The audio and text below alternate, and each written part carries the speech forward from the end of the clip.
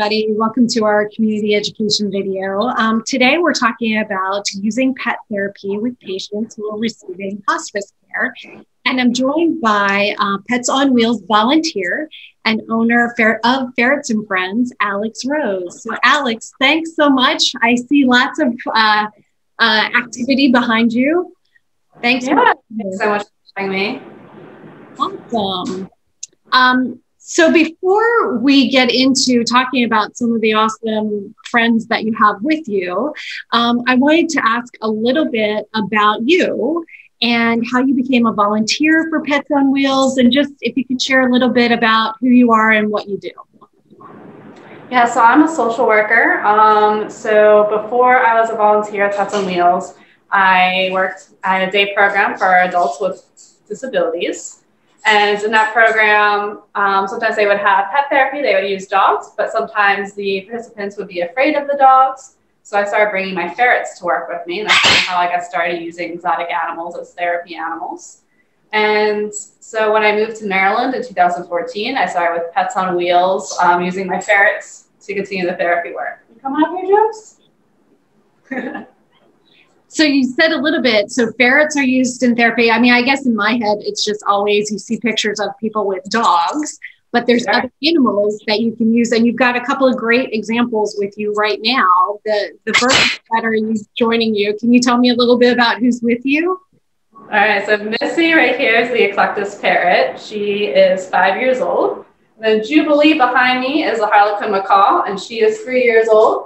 She's a little nervous about some of the technology with the Zoom here, so she may be coming in and out. Okay. Hey, how you doing? So when you're doing therapy, pet therapy with someone like who's receiving hospice care, what's helpful? Like, tell me, how does that happen? Let's first of all talk about in person, what that looks like, and then I'd really like to sort of talk about how you've had to adapt during COVID and the virtual part. But in person, what's that look like? Sure. So in person, so I use ferrets and I use birds. You see the birds here when we talked about the ferrets. And they each kind of bring different stuff to pet therapy. So the nice thing about the birds is that they're very colorful. They're very kind of active. They're very, I think, especially when they're visiting patients in hospice, not just for the patients, but also for the family that might be there. It kind of brings something special. They kind of, a good memory to have with your loved one as they're kind of going through this tough time. And then with the ferrets, the nice thing about them is that they're smaller. They're, for people that have more issues with dexterity, the ferrets are going to be more curious. They're going to be kind of in their personal space.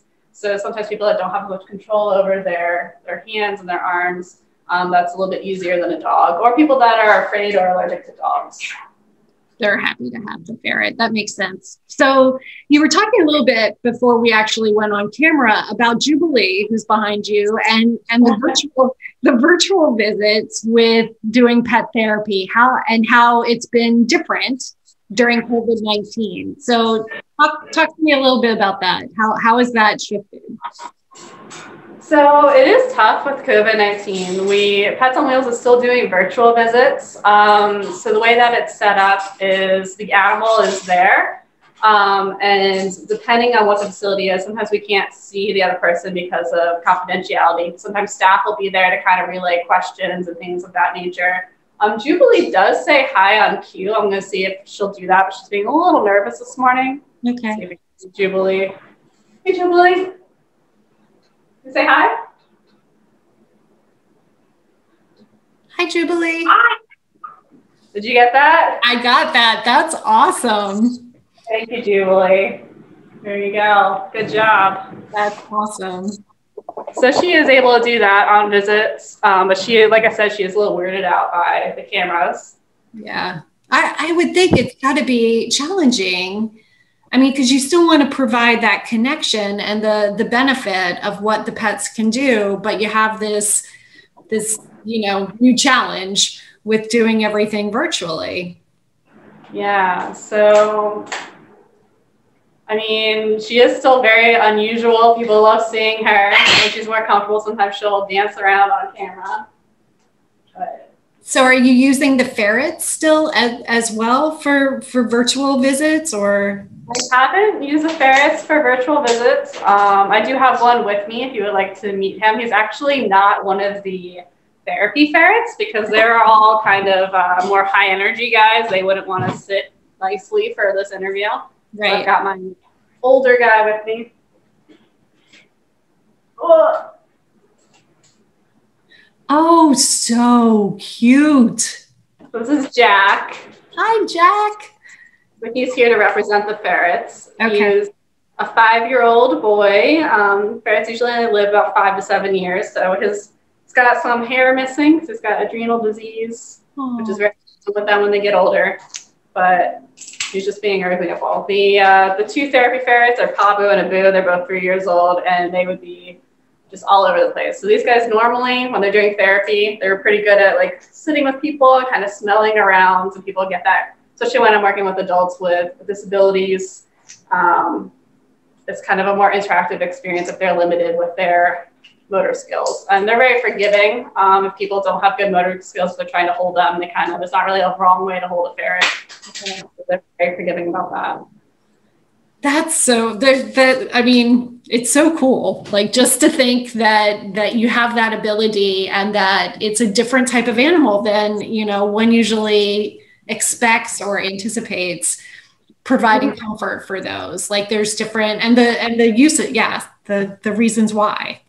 And there's always lots of stories. People like to talk about their family members that had birds or their family members that had ferrets. There's always a lot of stories that usually are part of those therapy visits. That's awesome. So I know with patient confidentiality, well, first I'm going to back up a second. How long have you been volunteering for, you might have said that at the beginning and I might not have caught it. How long have you been volunteering for Pets on Wheels? So I started in 2014, and then there was a lapse because for a while they required a distemper vaccine for ferrets, okay. Which they can have a really bad allergic reaction. So I had paused for a bit, and then I came back, I think in 2018. Okay, all right. So since you've been doing that, that's still quite a while. I mean, between 2014 and today, and 2018 and today. I'm guessing you have some stories or some specific memories, and knowing that we have to be mindful of patient confidentiality, I was hoping you could maybe share something that really resonated with you, or a couple that have really kind of stuck with you over the years. Yeah, I probably have a few stories. Okay. One was with my original therapy ferret, Gambit. And it was a facility that we visited like every week. A lot of the participants there weren't furball. And every week there's this one fellow that Gambit would always sit with him and would like lick his beard and would just be like it was like, I was like, oh, I don't know, man. It was kind of gross, honestly. It grossed me out a little bit. And then one day, one of the staff there told me that they were so happy I was there because the only time that they see this gentleman smiling is when the ferret visits. Aww. And I never would have known that because, I mean, whenever I'm there with the ferret. And so I think, animals kind of have this intuition of what people need, and they kind of have this like emotional intuition. And I like to think that Gambit knew that he needed like a little extra attention because we always sat with him longer than other people, and he'd always be like, look at his beard and all in his face. Right. Just really providing that direct personal. Yeah. Wow. And then another story I have has to do more with like the family visiting a hospice patients. There was a chameleon that also worked with us, that I worked with. And so this family was from Africa, and they wanted to have a chameleon come visit because where they're from, there are some chameleons native there. So I brought the chameleon, and the gentleman's daughter and I believe another family member was there. And it was just really special being able to hold the chameleon, and they were telling me stories about finding them in their backyard and stuff like that. And I think it was just nice from, everything that happens in hospice, just to kind of have this special experience. And what a direct connection. Like yeah, that's so cool. That's really cool. How about with Jubilee or with any of the birds? I'm interested in. Oh, what are you looking at? What'd you see? So Jubilee, I mean, it's just like everywhere I go with her. Everybody always wants to ask, like, does she talk? She's always dancing. She's always partying. Probably my favorite encounter with her was one gentleman was reading a book and he was reading it to her, and she just sat nicely on the armrest while he read to her. Oh my gosh, that's so cool. That's awesome. Well, I know everyone is probably super appreciative too of you spending time virtually trying to work around and you know, provide care for folks in whatever way you can during this time. So Jubilee's like, yeah, I'm not feeling the. She's like, why isn't the attention on me? You're facing the wrong direction. I know. Yeah, what's going on? Are you jealous? Are you a jealous bird? Here, let me see if she'll. Here. Want to come step up? Come step up. Hey. Alex, how old is she? She's 3, so she's actually still a baby. Okay. Built until they're about 7 or 8 years old. She isn't going to get any bigger. She's just needs more time to like emotionally mature. Okay. And do you do anything specific training with her? I mean, I saw like you waving, saying hello. Is there? Right now she's working on flight training. Okay. So birds like instinctively know how to fly. Like if they know how to be in the air, but they still have to learn how to like turn and slow down and land. So that's the current training that we're doing with her. And then there's like a bunch of tricks that we'll do. Are you good? She's great. She's great. She's so pretty. Are you doing okay? I know. There's a person on the screen and they're talking. See me? Hi, Jubilee. Hi. You want to say hi? Hi. That was awesome. Hi, Jubilee. Alex, thank you so much for taking time to talk about Jubilee and the rest of your ambassadors for Pets on Wheels and about pet therapy and how you've been able to sort of shift and still provide it during COVID-19. I'm appreciative of you sharing that information. Yeah, thank you so much for having me. I also want to make sure to thank the John and Kathy Belcher Institute for their generous support of the community education programs at Hospice of the Chesapeake. Thanks.